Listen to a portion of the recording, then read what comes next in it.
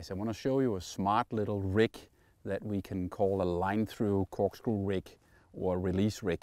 Basically, first I take a piece of carbon 49 wire and I cut that off, and then I take a crimp, put on a hook and crimp that on, and I'm going to leave a fairly big loop on the hook because I'm going to put in a bait spike in a minute. So I don't want the hook to be too tight. I want to make sure that I have a couple of millimeter excess wire sticking out, and I crimp that with one hand as hard as I can. So that sits in there perfect, and then I pass on one more crimp, and this crimp I'm not going to use to form a loop, but I'm basically just going to have that as a little bit of a distance spreader here. So I'm going to put that crimp on about 5 centimeters from the other crimp, and then I'm just going to crimp that straight onto the wire, and again use one hand and just crimp that on with one hand as hard as I can. So now I have that crimp about 5 centimeters from the other crimp. Then I take a little plastic bead, or you can actually use a brass bead or a lead bead to add a little bit of weight. And that bead goes down and makes a stopper here, as you can see. So after that, I basically take the last crimp here and I form a loop at the end. And this loop will be where I can attach this little clever rig to my main line.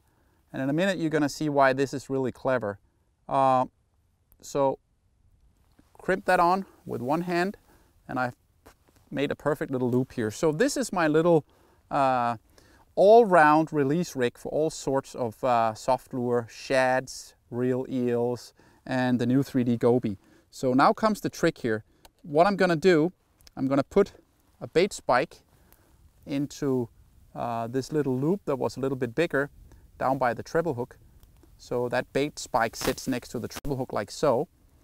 And then I'm going to take a corkscrew and I'm going to screw that in to the mouth of the Goby, or the T-tail, or the cannibal, or the herring shad, or any shad that I want to fish on this line through corkscrew rig. And you can see now I've put this corkscrew inside the mouth here of the Goby, and it just sits there perfect.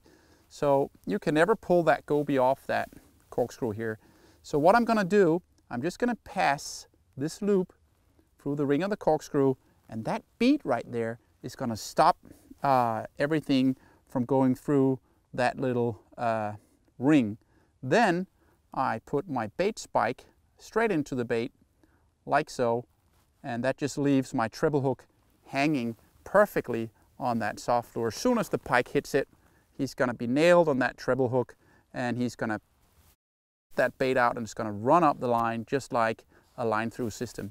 So very, very simple and clever rig that will make a perfect hookup braid, and it's going to protect your shads from being torn apart by the pike.